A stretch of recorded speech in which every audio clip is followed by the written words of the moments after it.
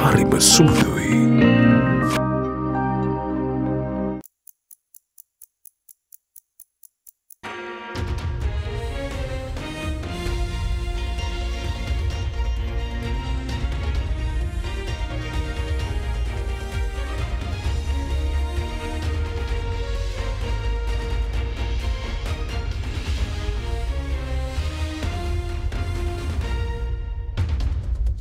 Tonight on First at 9 this Saturday the 7th of October 2023. No means no. President Ranil Wickremesinghe reaffirms his stance on international inquiries. There are human rights violations, we'll correct it within our country. No need to go outside. I don't believe in going outside. Monsoon effect. Over 54,000 affected due to inclement weather. Schools in Mathura closed till Tuesday. ඔබේ විශ්වාසය දෙනු සෙන්සුරයින් දැන් ළඟම ඇති ෆාමසියෙන් ලබාගත හැක. This is AdaDerana First at 9. Live from Studio 24 in Colombo. Good evening and welcome to AdaDerana First at 9. I'm AdaDerana joining you live with the latest in Sri Lanka and around the world. Now in your top story tonight, the District Disaster Management Committee stated that all schools in Mathura district will remain closed for the next 2 days following the prevailing inclement weather patterns. Meanwhile, 600 army personnel were deployed by the Sri Lanka Army in a bid to assist the flood and disaster relief activities in the Mathura district. According to reports, 54,436 individuals of 13,351 families in 13 districts are affected as a result of the torrential rains and inclement weather patterns. As the southwestern monsoons continue to affect the country, heavy rainfalls were reported in areas including western, Sabaragamuwa, southern and northwestern provinces, while the Mathura district was reported to be the most severely affected by the inclement weather condition. Accordingly, 41,022 people were affected in the Gampaha district alone, which was reported to be the most affected. Meanwhile, residents of the Aturali area were affected as housing schemes and roads remained inundated following the heavy rains. Against this backdrop, areas such as Akurassa, Panadugama, Porotota and Maragoda continue to remain affected by floods. Meanwhile, the goods necessary for shops in rural areas of Kamburupitiya Mathura were provided with the intervention of the District Disaster Management Coordinating Units. Further, the District Disaster Management Committee reported that all schools in the Mathura district will remain closed for 2 days next week amidst the prevailing torrential rainfalls and inclement weather condition. Accordingly, schools in the Mathura district will be closed on the 9th and 10th of October. In the meantime, the Minister of Defence reported that 600 army personnel were deployed for flood and disaster relief activities in the Mathura district. The District Disaster Management Committee further reported that the Nilvala River in Panadugama recorded 7.2 millimeters of rainfall as of this afternoon. The Irrigation Department further reported that the flood warnings issued for several lowlands of the Nilvala River will be in effect for the next 2 days. Accordingly, residents of the Akurassa, Athuraliya, Kamburupitiya, Tihagoda, Malimbada and Mathura divisional secretariats are urged to remain vigilant. Meanwhile, the Irrigation Department stated that owing to the inclement weather patterns, the lowlands surrounding the Gin, Kalu and Nilvala rivers and the Attanagal reservoir will continue to remain affected by floods. Further, several main roads and byroads of Gaul, Baddegama, Bopepodala Divisional Secretariat and Nagoda areas were reportedly inundated due to heavy rains.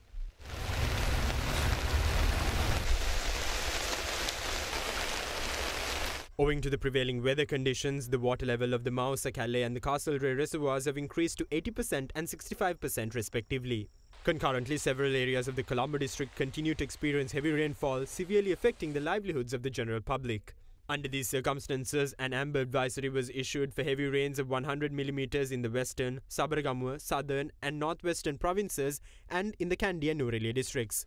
Further, in the advisory for heavy rains released today, red alerts were issued for 7 districts including Colombo, Gampaha, K. Gaul, Kalutara, Ratnapura, Gaul and Mathura. Meanwhile, the National Building Research Organisation has issued Level 3 red warnings for several areas of the country. Accordingly, warning Level 3 red alerts were issued to several areas of Gaul, Kalutara and Mathura districts. Due to continued heavy rainfall, cumulative rain effects, and the soil saturation of the areas, the issued landslide early warning message has been updated and extended to 14 hours PM tomorrow in the following areas: Warning level 3 evacuation red notice was issued to Yakkalamulla, LPTA, Nagoda, Imadu and Gaul for Gravette Division Secretary Divisions in Gaul District, Ingiriya, Valallavita and Matagama Divisional Secretary Divisions Kaltara District, Pitabattara, Akuras and Hakmana Divisional Secretary Division Matara District. Warning level 2 alert amber warning was issued to Gaul District, Hambantota District, Kaltara District, Gaul District, Matara District, Ratnamura District. In addition to that, warning level 1 watch yellow warning was issued to Colombo District, Gampaha District, Hambantota District, Kaltara District, Kandy District, Gaul District, Ratnamura District. The Disaster Management Committee reported that 54,436 individuals of 13,351 families were affected in the 13 districts of Ratnapura, Gaul, Colombo, Kalutara, Gampaha, Matara, Gaul, Nuwara, Puttalam, Kurunegala, Jaffna, Batticaloa and Ampara. Meanwhile, the highest rainfall of 181.5 mm were reported from the Gaul Hinidume area in the last 24 hours. Meanwhile, President Ranil Wickremesinghe says he does not believe in international investigations to solve any issues related to human rights violations in the country, adding that those issues will have to be solved within the country. Addressing an event in Batticaloa, President Wickremesinghe reiterated his expectation to implement devolution of power to strengthen key sectors of the country. The 150th anniversary celebration of St. Michael's College, Batticaloa was held today under the patronage of President Ranil Wickremesinghe. Let us now get together. There are enough of divisions among us. We have fought among us. We have taken the country down to the bottom. We have fought in politics. We have taken it further down. We have gone through the worst experience where the country is broke. Never happened during the war. Where we didn't have petrol, we didn't have food. It affected everyone, every Sri Lankan, whether he was a Sinhalese or a Tamil or a Muslim, Buddhist, Hindu or Christian or an unbeliever. Now we have to get out of it. The government can prepare plans. We are discussing with the IMF how we get out, restructure our debt to get out of bankruptcy. But there's something we all have to do. We must go ahead as a united group. We have to go ahead. It's easier said than done. If you take to any community, ethnic or religious, they will have their problems, what they have suffered. Now we have to learn to solve this. Firstly, we must solve the ethnic and the religious issues so that we are all Sri Lankans. So we are taking those steps. How shall we get together to go ahead? So I am going to talk to all the leaders and we will resolve the ethnic issues and the religious issues. You can't be fighting on these small things. Let's resolve it.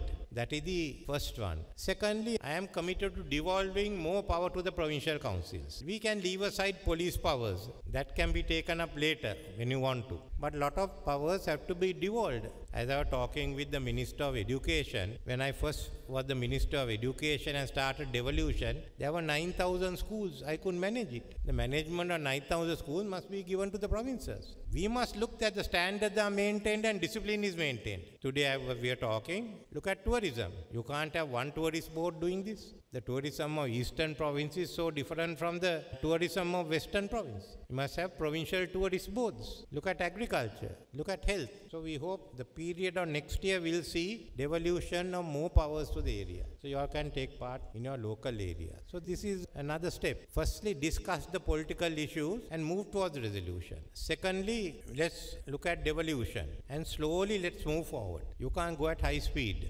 Then let us function. If there are human rights violations, we'll correct it within our country. No need to go outside. I don't believe in going outside. But I think we have to do it here in our country. Then we need not be responsible. We can't be answering other people. But let's ensure that all these standards are met and we go ahead. Now, following further updates on the President's stance on international inquiries, the President's media division is of the view that Sri Lanka cannot endorse the idea of international investigations into the island's internal matters. Issuing a statement expressing concern regarding an editorial of a newspaper and a newspaper report, the PMD stated that the Constitution of Sri Lanka and all other existing laws do not provide provisions for conducting international inquiries, and added that carrying out such investigations would be a violation of the law.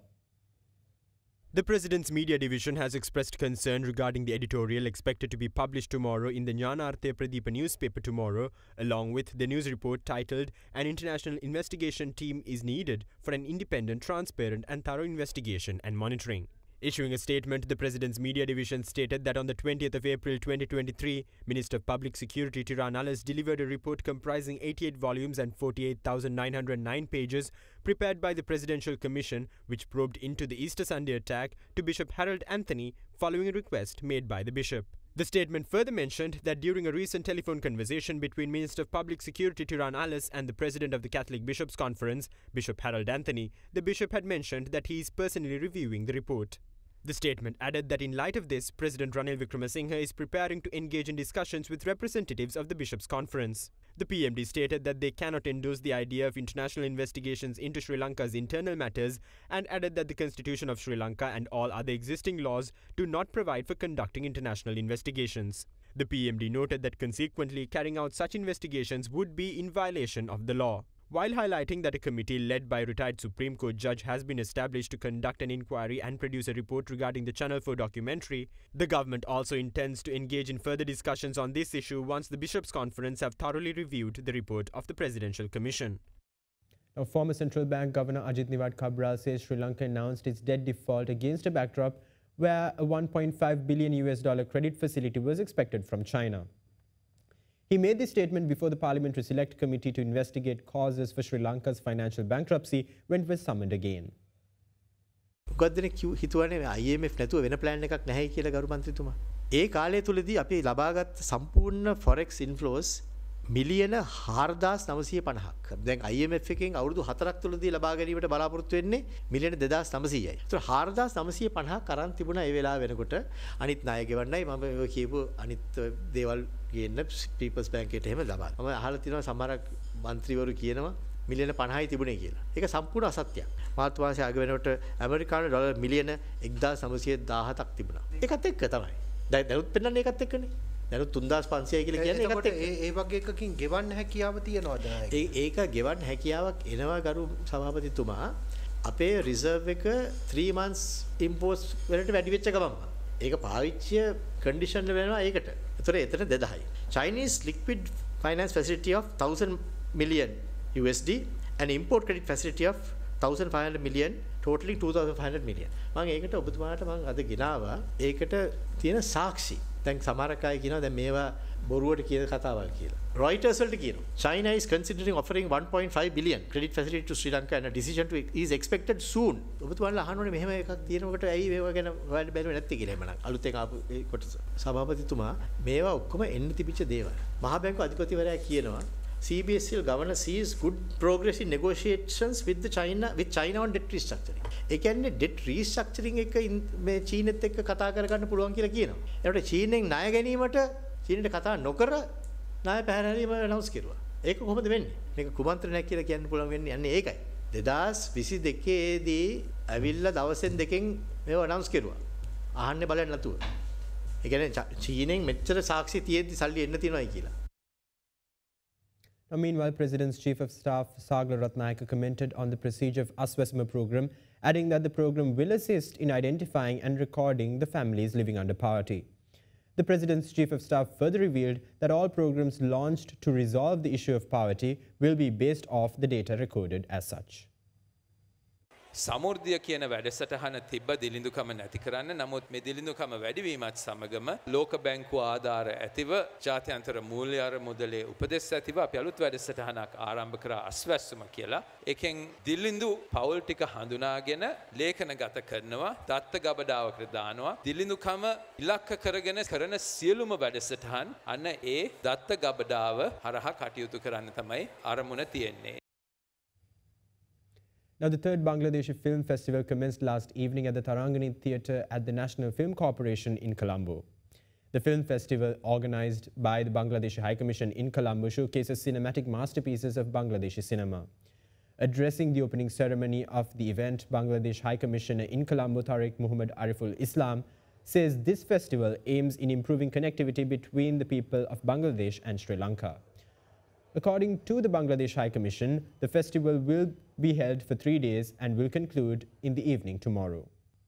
Now, in other local news, a former commando suspected to be involved in the recent shooting in Talangama was reported gunned down during a confrontation by the police special task force.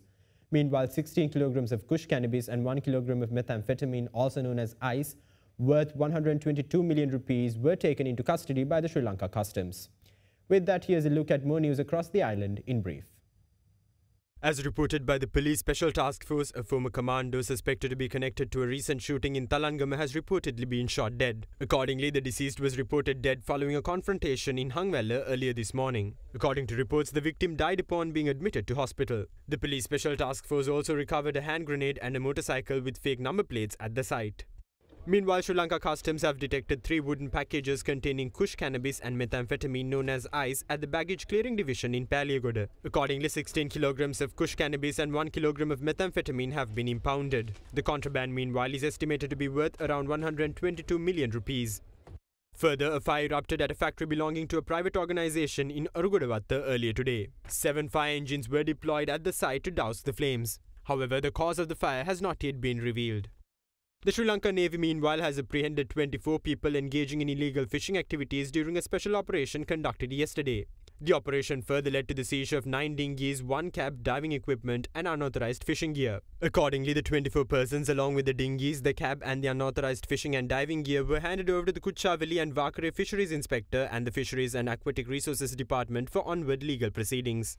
For the latest local business developments, join us on the other side of the short commercial break. Stay with us. ගොඩමඩ පෙරලි කරන බලපුළුවන් කාරයා මහින්ද්‍රා යුවෝ ටීමෝ වෙතින්.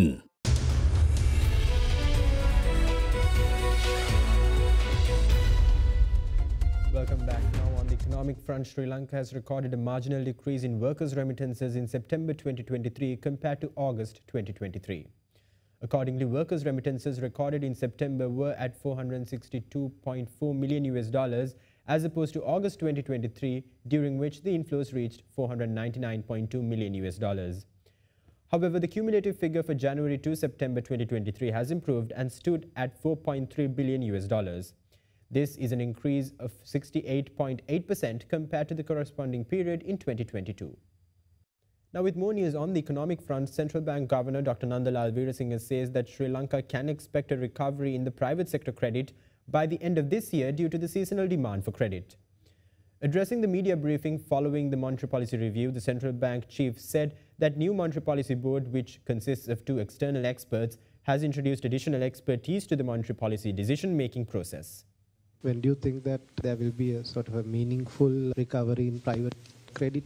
So we have already seen a small recovery. I think that's most probably the recovery is slower when people are expecting interest rates to come down further. The tendency is not to get new credit, still trying to reprice their obligations and bring down the financing cost. That's what is happening, I think, right now. But once interest rates are settled to a certain level, then and also economic activity picking up, then we're going to see people start increasing investment, more consumption. With that, credit flow will turn around. This is a good sign that it shows the credit contraction and the recovery is that it shows the monetary policy is responsive and interest rates decline has seen at least the reduce the contraction and turn around to a positive territory. I hope that will continue in the second half and next year at a faster rate. Definitely, I think it will have to be much positive. Even I think last quarter of this year, we probably, the seasonal demand towards November, December, we can expect further expansion in credit. This is the first monetary policy under the new framework monetary policy board. So in the process, is there a difference between under the new setup and the previous setup in arriving monetary policy decisions? Arriving decision is some technical process. It's same. We have a monetary policy board appointed. We have 2 external experts. I think Dr. Dushim Virakon, Executive Director IPS, and Professor Priyanka Dunusingha, the University of Colombo. They have been appointed as 2 external experts to the monetary policy board in addition to governing board members of the governing board. Plus 2 deputy governors are also members of the new monetary policy board, which has technically 11 members compared to earlier 5 members. So that has brought in additional expertise into monetary policy decision-making process with more technical competence now in the process. There's a much better decision-making process when it comes to monetary policy, which is much more technical process, I think. You will assess the pressure on the rupee because of the monetary policy easing? Under this framework, flexible inflation targeting means exchange rate regime is a flexible exchange rate regime. Exchange rate will be determined by market demand, supply and all fundamentals. So that's the framework. But we are trying to maintain the inflation through interest rates. Obviously, We take into consideration all the macro factors, including balance of payments, the fiscal situation, growth output gap, future inflation, growth projections, future balance of payments. All are taken into consideration when a decision is made. It's not only the inflation and output gap. So all things are being considered when decision is made. About the staff level agreement, will it be before this IMF talks or after? Is there any kind of timeline? It will happen soon. I don't think no one can give a specific date, but I'm confident that it will happen soon.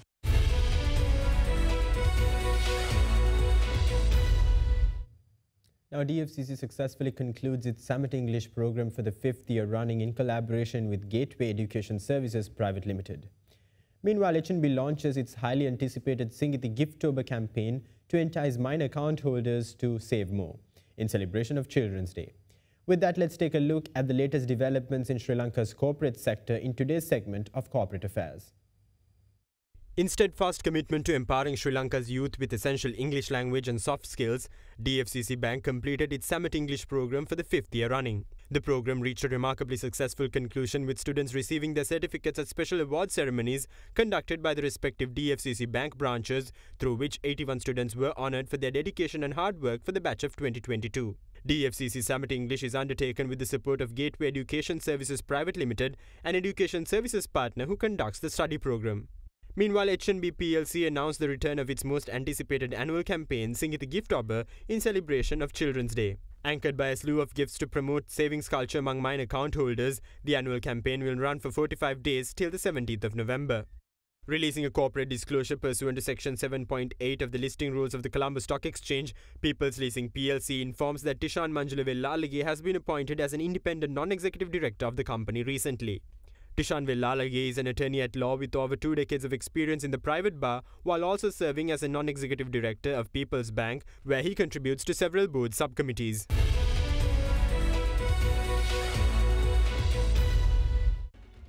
And with that, we wrap up tonight's edition of AdaDerana First at 9. Stay in touch with us on www.adaderana.lk for the latest developments around the clock. Thank you. Have a great night.